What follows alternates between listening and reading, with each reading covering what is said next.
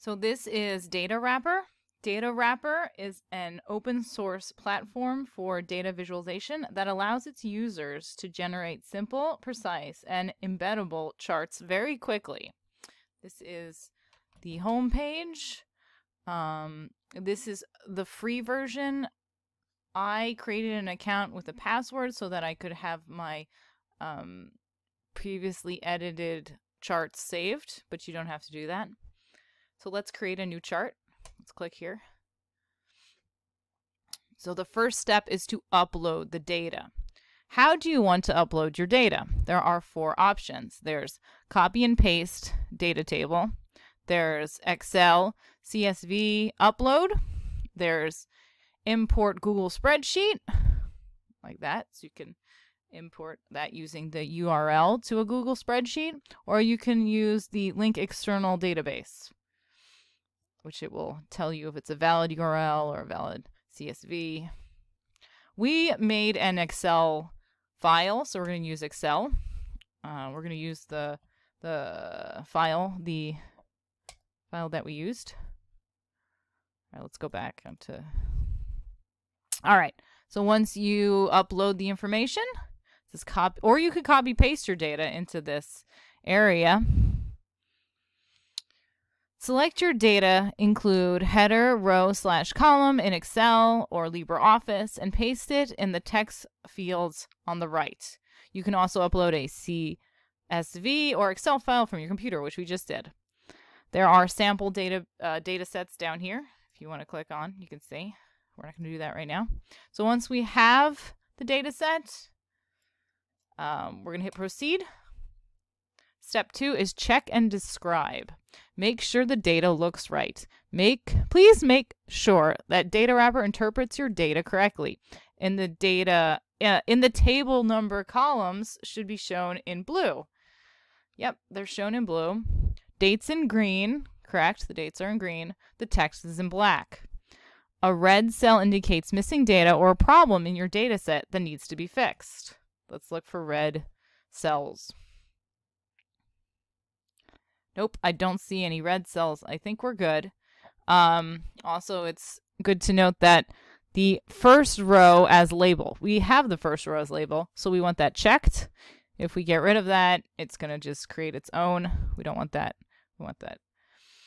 You can also sort by view, country, year, homicide, population. There's the option to transpose rows and columns or add columns. We can add a column. Here, the column is added, and you can actually type it in or in the field or use JavaScript. You can also use available columns, correct? But we're not going to do that, so we'll remove this column. All right, everything looks good. We're going to hit proceed. And then next is the visualization. Because our variables change over time, we're going to use a line chart or a scatter plot to show the particular trends over time. So we need to choose a chart type. So right now we have selected lines, which looks like this. It's not great. Let's see if we can redefine it and see if it looks any better. We want the horizontal axis to be year. No, that looks terrible. Let's go back to chart type. Let's go to scatter plot. Oh, that's much better. Let's use the scatter plot. Okay, so we have selected scatter plot.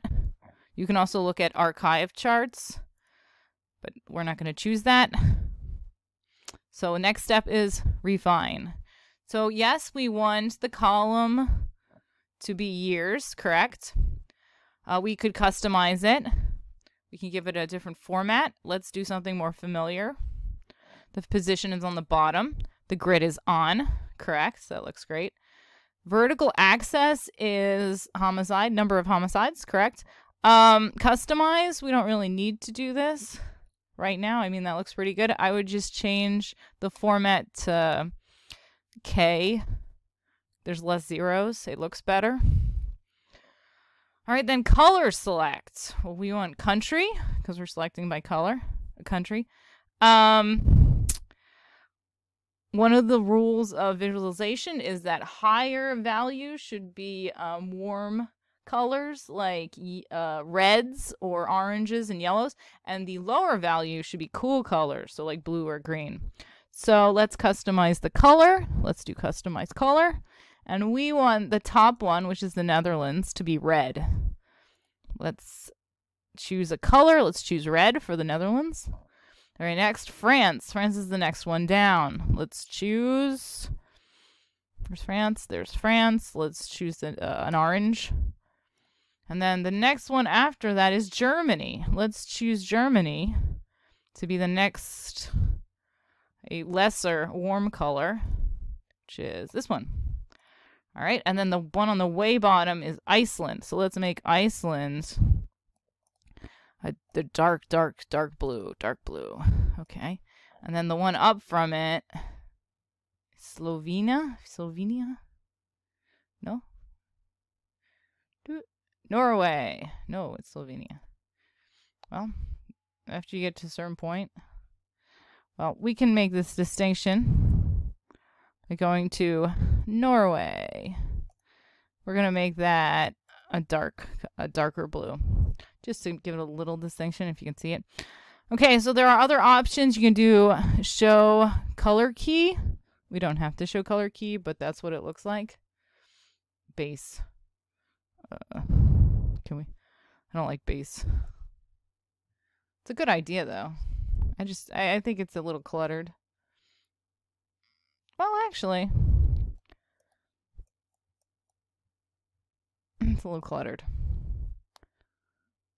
Let's show... Oops, sorry. If we make that one... No, we're good. Boom, boom, boom, boom, boom, boom.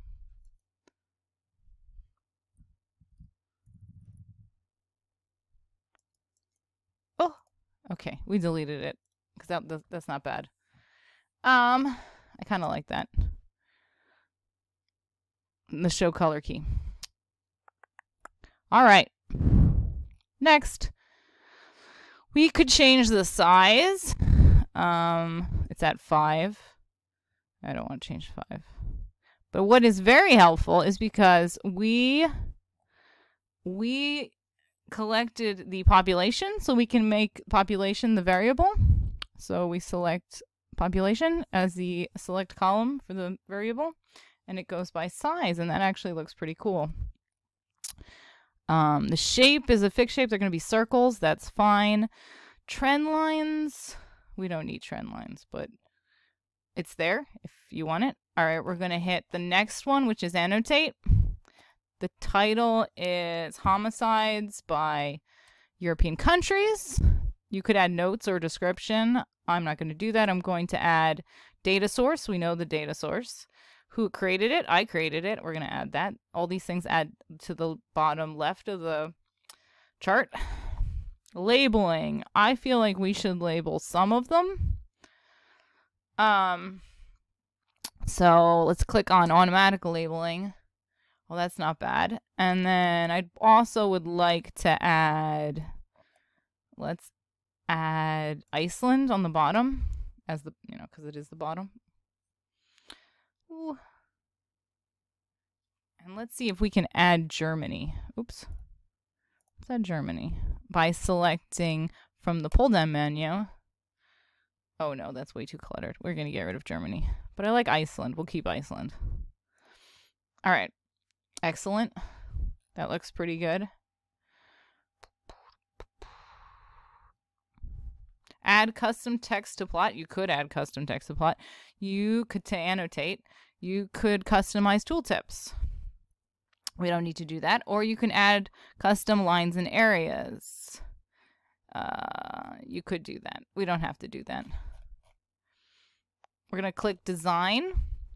And this is the selected layout. You could do regular Datawrapper layout, where it has the creator and the source, and it was created by Datawrapper. Or you can have a data link where it has the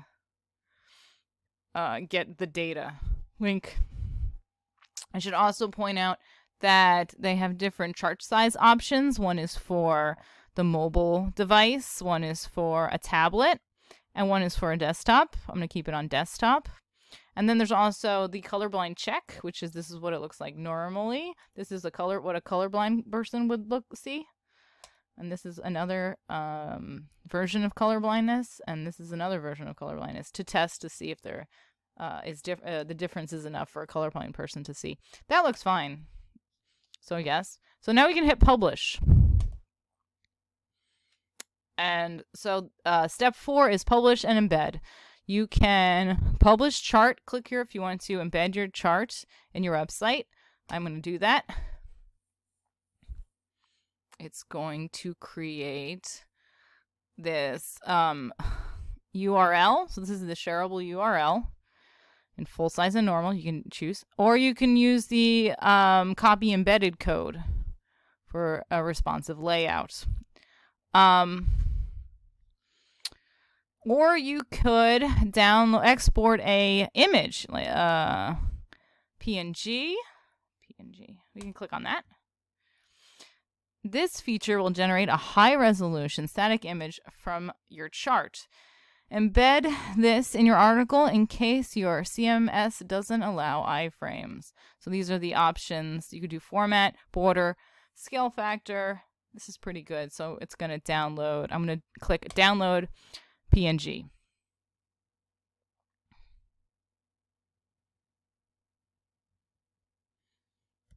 And we can open it and see what it looks like.